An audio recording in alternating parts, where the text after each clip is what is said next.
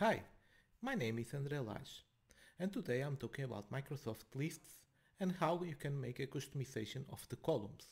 For this example, I will pick a DateTime column and I will include a customization that you can find on the GitHub repository for list formattings.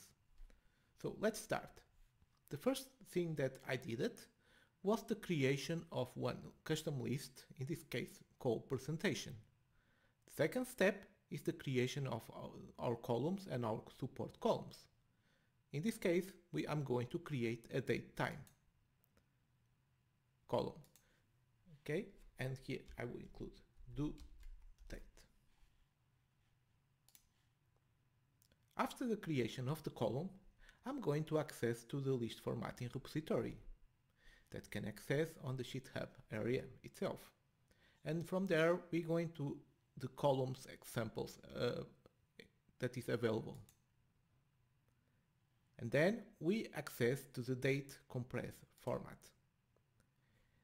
There we're going to find the JSON where we can create our customization for the date time.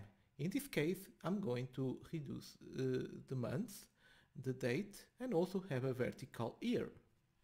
I'm going to access to the JSON, and then I'm going to copy the content.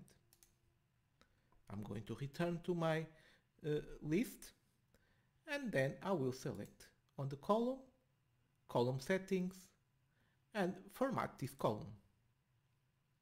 And there the side panel will expand and the due date column will be selected.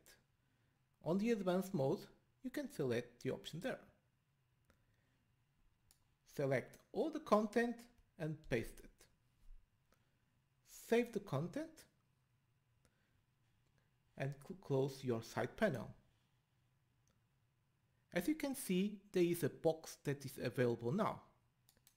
When we select it, we can choose our date. And then we can see our formatting. So in this case, we can see the month of March, the day of 9, and the year to 2022. So let's keep a look on our current formatting. If we go to our formatting and advance, and also the columns, and then we choose the due date, we're going to see multiple options available. The selection of the date, it is included on the inline edit field. This gives us the ability to choose the date itself directly on the column. The other option that we have it is also the definition of the months. As you can see here,